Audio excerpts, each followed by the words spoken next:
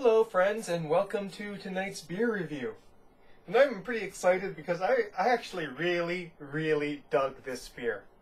So the beer I'm talking about is Sierra Nevada's 2015 Beer Camp Hoppy Lager Spring Seasonal, available one time only, sadly.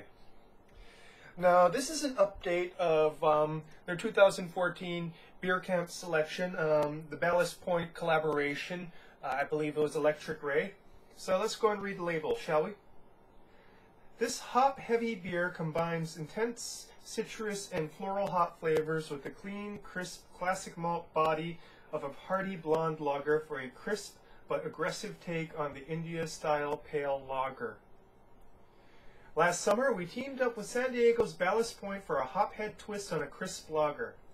We remixed this encore, which is loaded with whole cone hops in the brew kettle and in our hop torpedo to deliver a bold aroma backed by smooth malt flavor. So, this is 7.0 ABV, so kind of heavy, so I guess it would fall under Imperial Pilsner. Oh, and I cannot wait to go and drink this.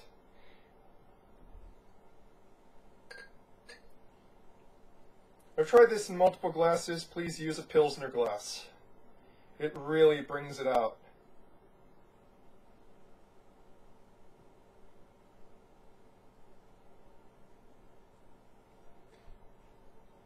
It's a beautiful amber yellow with a thick white head.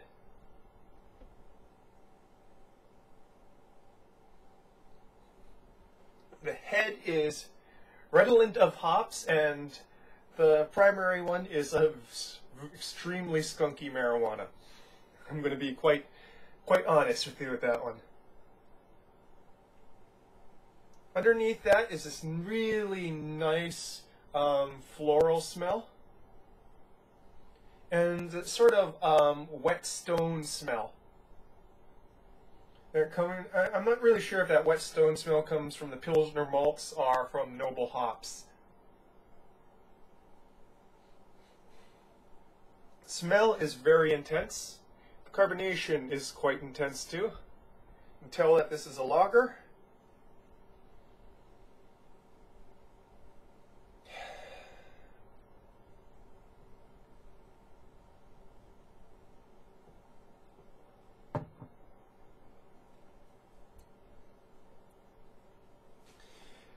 So this is pretty intensely hoppy. But so what's really interesting is that the bitterness of the hop finish is quite muted. It really sticks to that lager profile of a, clean finish. There's very little lingering bitterness on the tongue.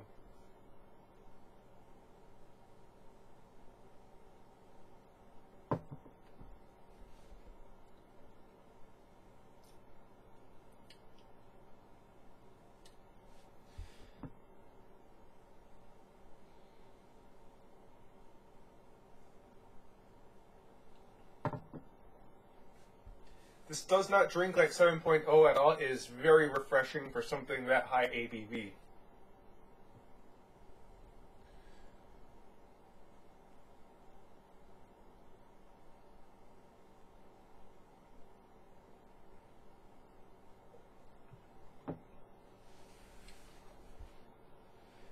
The malts are very crackery, with a slight sweet hint. They're very, the malts are quite thick there, but so are the hops. So it's really balanced out. And what's really interesting is that I find, unlike in many other India Pale Ale lager styles, or India Pale Lagers, or whatever you want to call it, I prefer to call them Imperial Pilsners,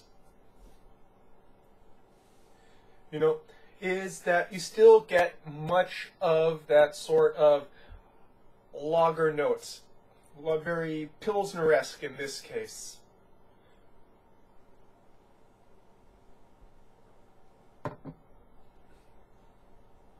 That crisp, clean, refreshing feeling. The biscuity malts. Something lying towards the drier side as opposed to the sweeter side.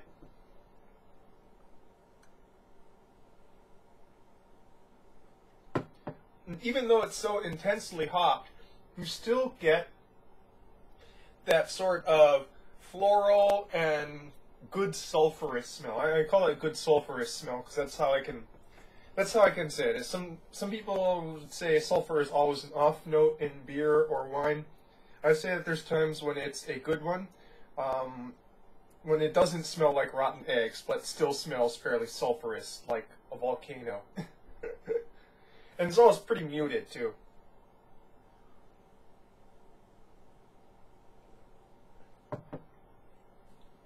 Mid-palate, you really get that wet stone taste that I love.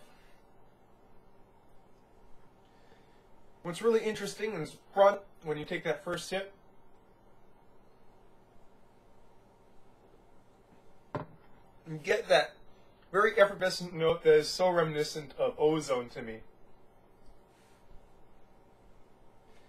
Now I'm saying sulfur, ozone, whetstone, you're probably thinking, oh god, what the hell is this, you know? But actually, it's very pleasant. You have to go and try it.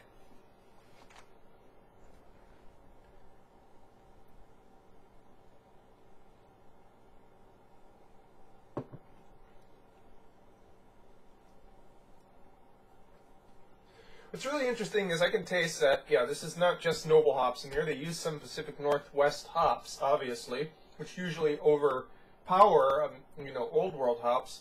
And I'm finding that they're very well balanced and playing quite well with each other here. You know, you're getting hints of that sort of Pacific Northwest resinous, you know, New World resinous, but you still have those very floral, kind of earthy qualities that you expect from Old World hops.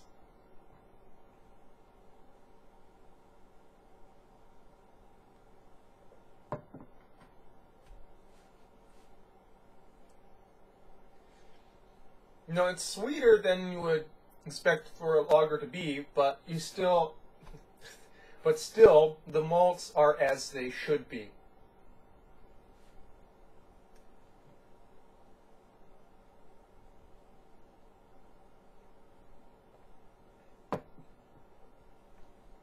As it warms up, the sweeter notes kind of come out more, and the biscuity crackeriness kind of becomes a little bit more bready. But it never really even enters sort of sweetness that you would expect from a India Pale Ale. Now, a lot of the other reviews mention this, and, you know, I probably should.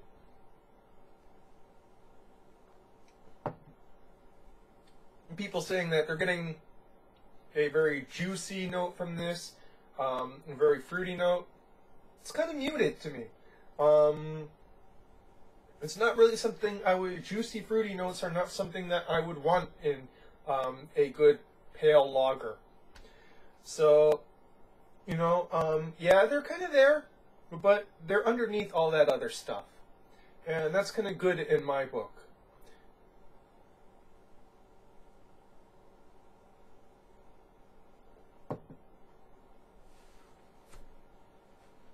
They're just there with that hint of sweetness, and we've kind of gone. And the rest of it is really a lager show. Like, what would a lager be with much more intense hopping?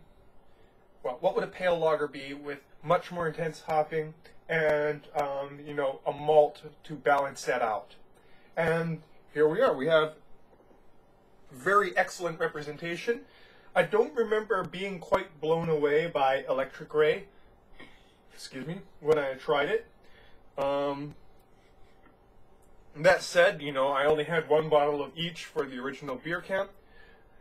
So I have to say, you know,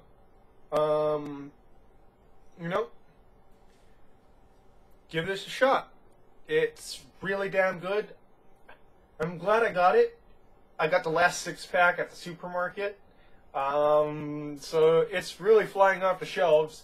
So if you want to get a chance to try it now. Oh, damn, I'm just seeing the date on this. This is hella fresh. Look at this. 12/23/14. Damn, this beer's not even a month old yet. That's how you want something heavily hopped. That's how you want it. You want it young as possible. And I have to say, it's showing. It's showing that wonderful hop goodness. So, I digressed. Go and get yourself this Hoppy lager, man.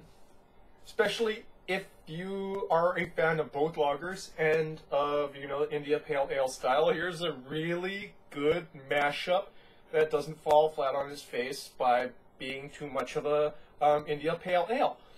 It's still clean. It's still refreshing. And that's your beer review for tonight, folks. Cheers.